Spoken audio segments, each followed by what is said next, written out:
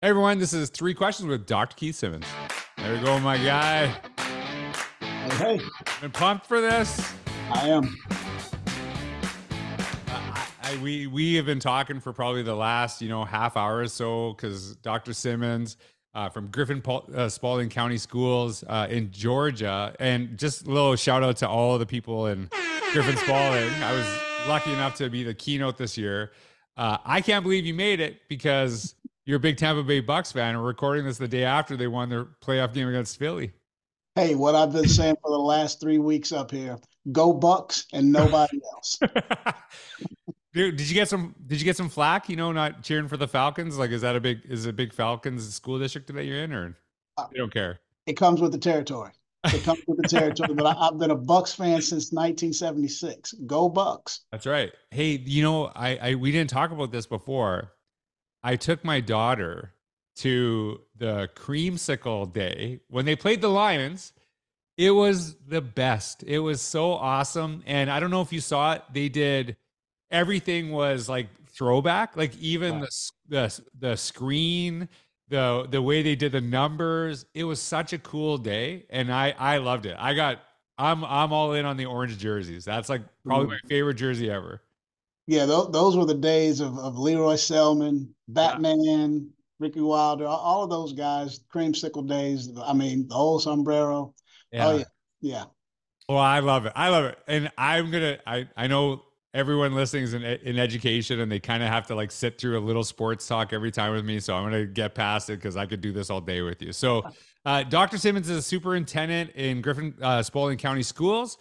He's actually, taught. He's been a principal at the high school level, and it was amazing to meet you in person. And so we really connected. And I just love talking to you. And I know I was just really enamored with your conversation with your staff, and you did a really good job of like pushing them a little bit, but also having that affirmation of the work that they're doing. And I think sometimes we can kind of lean too much in one area or the other. Like I've seen superintendents just hammer on their staff, at the beginning of the year, and kind of like they start the year feeling defeated. And then also like, hey, don't ever change. It's like, no, we want a little bit of change is not going to hurt anybody, right? Like there is that balance that you did. And you did such a wonderful job. And so I found you to be really inspiring. And so I wanted to ask, like when you think of the teachers that you've had, maybe the teachers you worked with, who's a teacher that really inspired you and why? When I think about the teacher aspect, I go all the way back to my junior, maybe senior year, because I had him both. But his name was Gary Roadside. And Mr. Roadside was a transplant. He was from, I believe, Connecticut or New York, but he found his way to Central Florida, right Right. there in the Like center, everybody that lives just here. like everybody does. But he had a way of making me feel as if though I was smarter than I had realized, and that I had more capabilities than I was always putting forth. So it was always, hey, you're better than you realize, and you can do more than you've done. Keep going, keep going. So that was he's always been. The wicked part is I've never had a chance to tell him that. Right. I don't. I've never seen him since I left high school. But that was the guy who probably helped propel me from a near high school dropout to what you now call Dr. Simmons. All right. Let's give it for Mr. Roadside.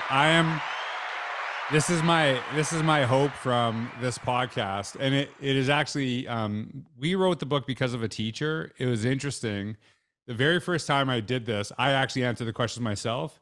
And I shared about teachers that inspired me. And within 24 hours, somebody saw it that knew them and they sent it. So I'm really hoping, right? So Wow. make sure, Mr. Roadside, if you get this, make sure you contact Dr. Simmons, right? Because I think that's a pretty powerful story. So that's what I'm hoping happens, right?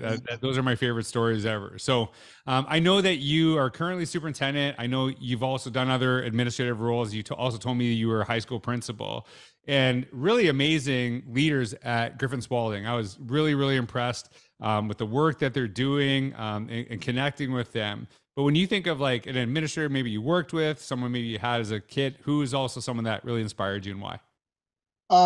So there are two, if I may. as a Yep. student, back in Kissimmee, we had a coach. His name was Larry Shamsuddin, and Coach Sham, as we effectively called him. But Coach Sham had a way of calling you to the carpet, Hmm. and posturing you to understand that he was going to hold you to the expectation. And as a male student, particularly an African American male student, he did not settle well with making excuses. Nor did he, allow you to pretend as if though you could make a blanket statement about other people's issues, and that's the reason why you're not going to be your best self.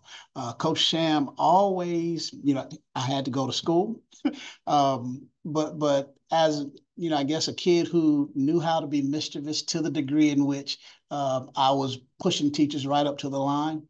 He helped me to understand when and how to let go of that, Yeah. because teachers had a job to do. And as long as I was, being my, mischievous self, I was distracting and detracting from their efforts. As a professional, I had a superintendent by the name of Curtis Jones who really taught me about leadership, how to lead others, but also how to lead the thinking of others so that, people can, arrive at a particular decision or understand a particular decision in their own way. That has been invaluable. And so, yeah, I can think of several others, but from one end, as a student or as an adolescent, and the other as an adult, those were probably the two individuals who had the greatest impact. I Both, love it. both were highly respectful people. I love it. And the one of the things I just wrote an article on this, and it is I'm starting to see things a little bit differently with this. There's, people listen to this that work in education, which is the majority of people that listen to this podcast. We know there's a lot of stuff, mental, emotional health going on, not only with students, but adults. And I'll try to find the link and share it. I can't remember the person, but they basically did research is that when kids become too dependent and believe that someone else will fix their problems, there's almost a feeling of hopelessness. And they're saying there's a connection between some of the mental health stuff that's going on. Now, I know it's not, I don't think anything's ever just as linear as that as possible, but Right. that really made sense to me. That made sense is that if you feel that you can't take responsibility and figure out your own way forward, what hope is there? Right. And there's that. So that story, and it's amazing you brought that up because that really, I literally just wrote about that yesterday and just kind of serendipity to kind of hear that because that kind of getting kids. And like I was talking about my daughter in the post, she's learning to play the piano, and so am I. We're learning it together. Now she's 7, right? And you kind of have this mentality like, well, I'm 48. I can't learn it now. I'm like, why can't I? So I'm going, and so she was I downloaded this app. We've both been using it, but it's both new. It's new to both of us. And she's playing, and she said to me, "Hey, Dad, I don't know how to use this app." I'm like, "Figure it out," right? Like, she's like, "What do you mean?" I said, "Well, I don't know how to use it either. So what do you think I'm gonna do? I'm just gonna start pressing buttons until I figure it out. So you can do the same thing." She's like, "All right," and that's what kind of sparked that thinking is that. Because we want to rush over there and, kind of like solve problems for our kids, not only as educators, but adults. And long term, it's hurtful. So I love hearing that story. So last question. Yeah, I go know, for it. I know you have, we, we have this in common. All right. We knew the line. We knew the line and we played with it. Right. And so, no, I don't think sometimes I'm going to be honest with you. I didn't probably just do it as a kid. And maybe I do it a little bit right now too, but kind of flirting with that line, That's right. and kind of seeing how far. So, I know that you're very reflective. I know you've had a very unique journey in education, and we're going to talk more about that on the next podcast. But if you can go back to your very first year of teaching, and you can give yourself a piece of advice, what would that be? I know limiting it to one is the word. So Because I'd have a sit down with me. yeah, yeah, Here's that all the things you should have done. I tell you what. So let me preface it by saying I would remind my first year teacher self this is not what you went to school for. Mm. I would then remind myself, you're in this role because you made a promise to come back and serve in the community. And lo and behold, your high school principal saw or thought enough of you to hire you as a special education teacher. Mm-hmm. So postured in that regard,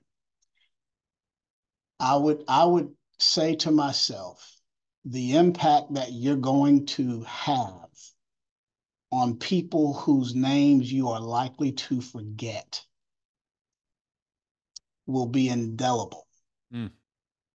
Be careful, because 29 years later, when there's a perceived shortage of professionals that are in the same arena, you may have had a role to play in that. Mm. Yeah, That that is that's true. that's what I would say. But at the same time, Georgia, I'd like to think,